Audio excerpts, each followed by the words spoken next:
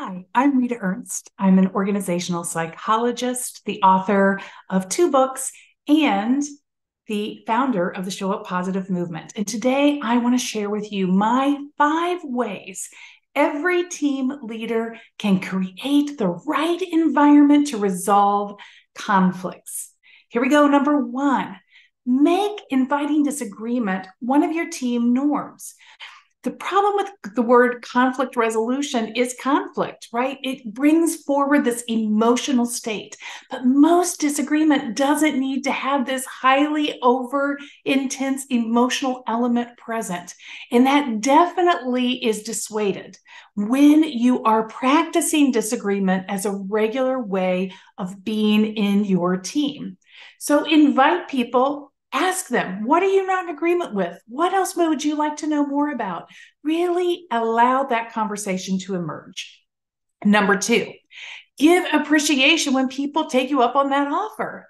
It is so important that you are reinforcing to people that they are not a problem child when they bring disagreement, but they are bringing a gift to the organization, because we cannot have creativity and innovation if we only ever agree with one another.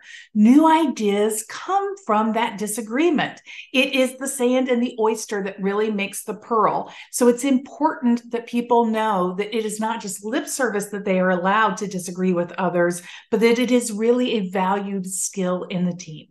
Number 3, focus on the outcome and the content, especially when things start to get a little emotionally strong. Take people and personality out of it.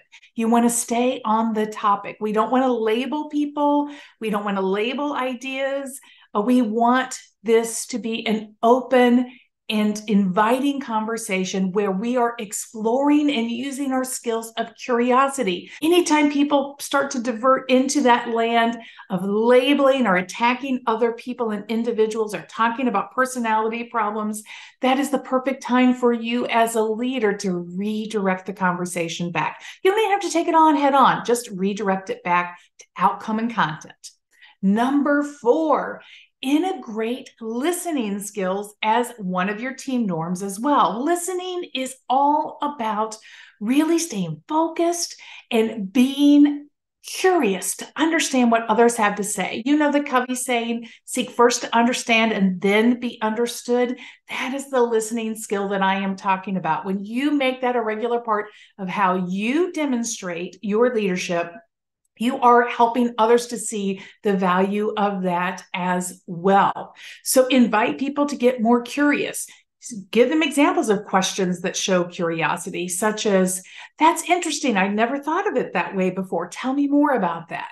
Small statements like this can really breed that curiosity that you need, so that people aren't feeling triggered and getting emotional when there's a disagreement, but they are seeing the gift that it really is.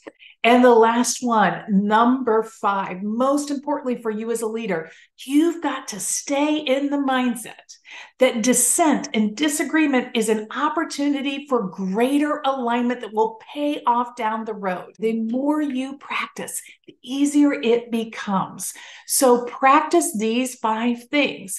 Make inviting disagreement a team norm, express appreciation when it's present, focus on the outcomes and the content, integrate listening and curiosity into everything you do, and hold on to that mindset that this is going to get you to the best possible place, because it is going to expand the conversation and create alignment. If you do those 5 things, I guarantee you that you will have the right environment to allow healthy conflict to always be present in your team.